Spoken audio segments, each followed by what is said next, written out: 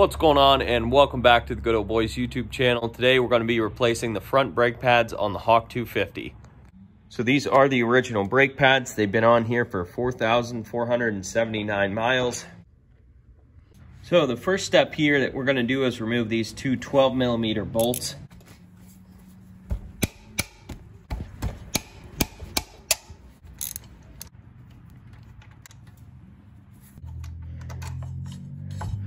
Once you have both bolts out, your whole caliper and assembly will kind of fall to the side.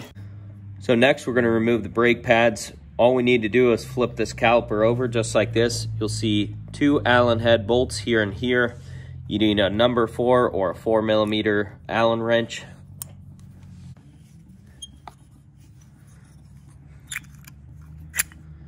So that's what the Allen bolt should look like. It's really a pin. The second one. So once the pins are out, the pads are completely free. So once you take the brake pads off, you want to clean up the two pistons. Pretty obvious to see they're chrome covered. We'll clean these pistons up. You want to clean these up because if you don't, you can cause yourself a leak. So you want to just make sure you wipe these clean before you press them back into the caliper here. Show you guys the brake pads. So you can actually see we had just a teeny tiny little bit of pad left.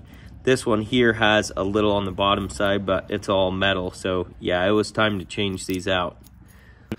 So once your pistons are cleaned up, you're going to take one of your old brake pads, put it right back in there.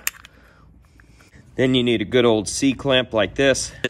All we're doing is pushing the pistons back to where they need to go.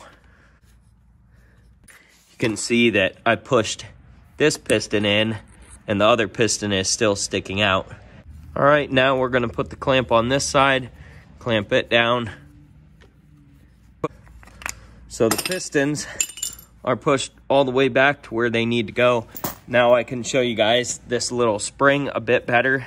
So we'll pull it out of there to show you guys. Get a real close-up shot. So this would be the outward facing part of the caliper. It goes right on the bike like that. This is the back side. So we're looking down in here like this. This is what your spring looks like. So keep in mind this piece right here with the two flanges or whatever you want to call these, they grab onto this ridge down in here. So if you're putting this back on, if it fell out, if you need the orientation, the piece that grabs on to the center part goes towards the back, just like this. I'll show you real quick, just putting it back in here. Again, the part that grabs on goes towards the back, just like that. Now this part doesn't require any kind of lubrication, so all I'm doing here is just basically wiping all the grit and grime off of this part. The part that grabs onto the caliper goes towards the back. So you just put that in there, and it should just pop on just like that. You can see how it sits in there, and it shouldn't fall out. It should be held in there. Alrighty guys, while we're cleaning stuff up, we're gonna go ahead and re-grease these sliders so you can see how this kind of works. The slider moves from side to side as your brake pads wear down and as it needs to. So it basically just pops out of there just like that. So we're gonna set this aside for now. What I like to do is take an Allen wrench and dip it in some grease like this. And where the sliders go, I'll actually fill the hole with grease. Now, of course, we're going to take the actual pins themselves and put some grease on them just like this. No need to worry about which way to put this back together. It'll only go back together one way. Sliding these pins back in here right where they go. Alrighty guys, so now it's time to put some brake pads on here. So I've got a couple options for you guys. We'll just try and make it simple. So these two sets of brake pads right here, they can come as one set. So the bonus to this is that you have a set of front brake pads and a set of rear brake pads. Now, you do have to trim this small piece off of here, but it's very simple. You can cut it off with a grinder, Sawzall, whatever you want. So I'll leave you guys the link to those in the description box below. There's also this set of pads, which was $7 off of Amazon. As you can see, these are the same exact brake pads. One thing to consider, if you do get the front and rear set of brake pads, there is a left and right side. This side here is going to be for your rear brakes, so pay close attention here.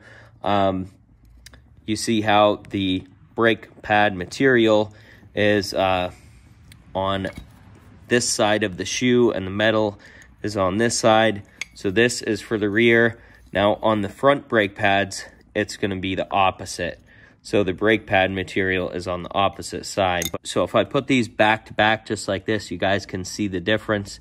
And if I put them this way, you can see the difference. So they're a mirror image of each other. So again, the brake pads that look like this are for the rear.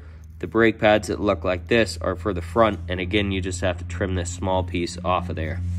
So it's really simple to trim this extra piece off of here. So I'm just going to show you guys real time how quick you can do this.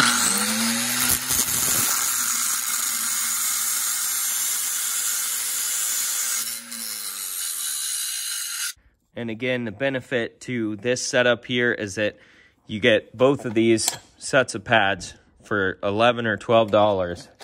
And you got a set of pads that fits the rear and a set of pads that fits the front now. So there's one other thing that I forgot to mention to you guys. Now, you can see, if you look at these pads, the actual pad or braking surface is about half of what the pad is on these eBay pads as well. So I feel like you're going to get a lot more life out of these eBay pads. These pads I got from Amazon, so we'll call these the eBay pads and these the Amazon pads. But again, you have about half of the braking material on these pads compared to these eBay pads. So now it's time to actually put the pads in the caliper here. I'm kind of leaning towards these eBay pads in the future. But again, I'll leave you guys the link to both of these pads in the description box below.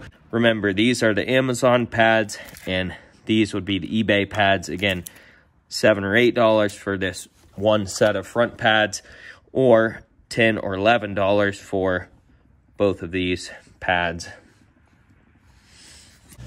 So first of all, we want to start simple. We'll take one pin. You want to put NICs on the whole pin. The next part here is kind of tricky. So all you're doing is you have the spring down in there that wants to push these pads out. So you need to push the pad down and push this pin in through there. This back pad specifically is a little tricky, but you can see exactly kind of what I did there, and the pin should slide in till the threads touch. It's time for the next pin here.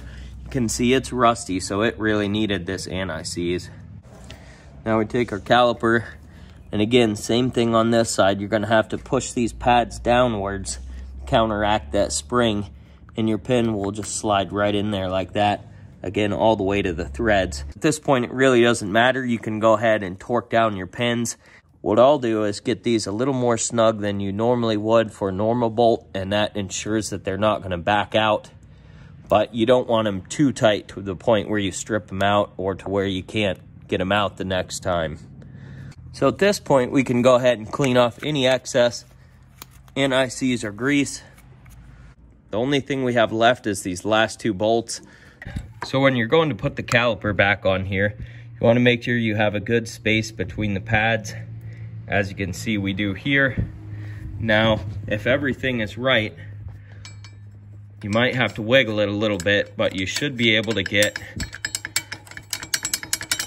your caliper on here fairly easily, just like that. So for the last two bolts, these two you may or may not want to grease. I always grease everything that I'm working on, whether it's brakes or whatever. All I'm going to do is stick this bolt in here, get it started.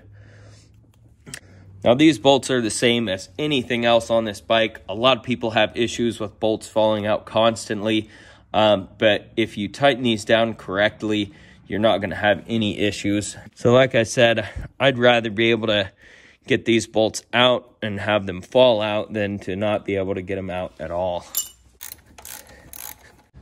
So anytime you're doing a job like this, especially brake work, front brakes, you need to come back probably in 10, 20, 30, 50 miles and just check periodically. Make sure none of your bolts are backing out. Make sure the pins aren't backing out, stuff like that. So it's not a job where you just put it together and let it go. You need to, of course, check on it and make sure everything is still good several miles down the road. So I've got one last tip to wrap this video up, and that's that everybody needs to remember. Anytime you do brake work, you need to pump your brakes up just like this. And once they are firm again, your brakes are ready to go. You don't want to get going down the road and forget to pump these up, because you'll grab a handful of front brake and there'll be nothing there. So yeah. So of course, the last thing to do here is test these brakes out. So we're going to see what they'll do.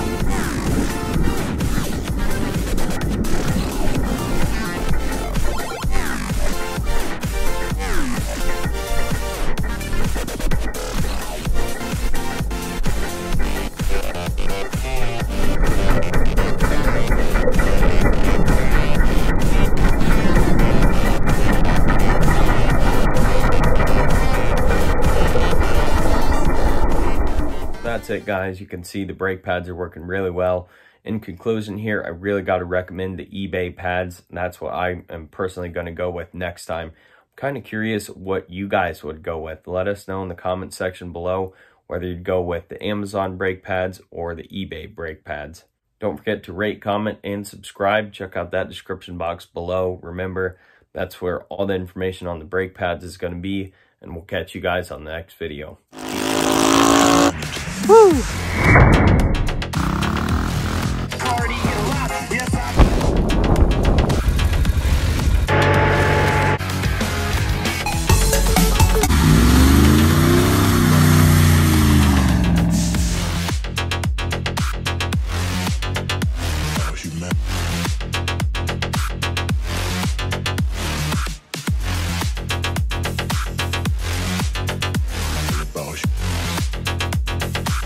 It's all about humanity.